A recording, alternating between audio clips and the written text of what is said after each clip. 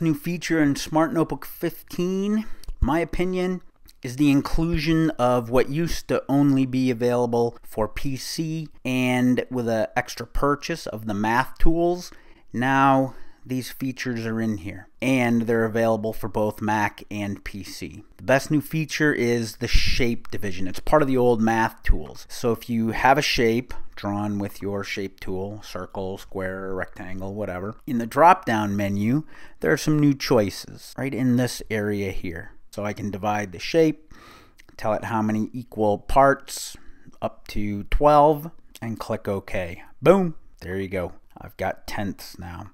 Now each one of these is a separate piece. Now notice the group is not available, so there's no way to get rid of that. The only way to get rid of the fraction name, if you don't want it, is to change the fill to red. This also works with squares.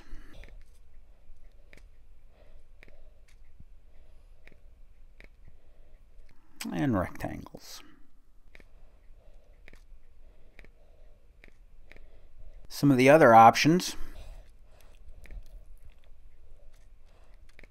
you can show the vertices, which also makes the vertices selectable, so you can change the shape. Show or hide the interior angles, so then as you change it, the angles change.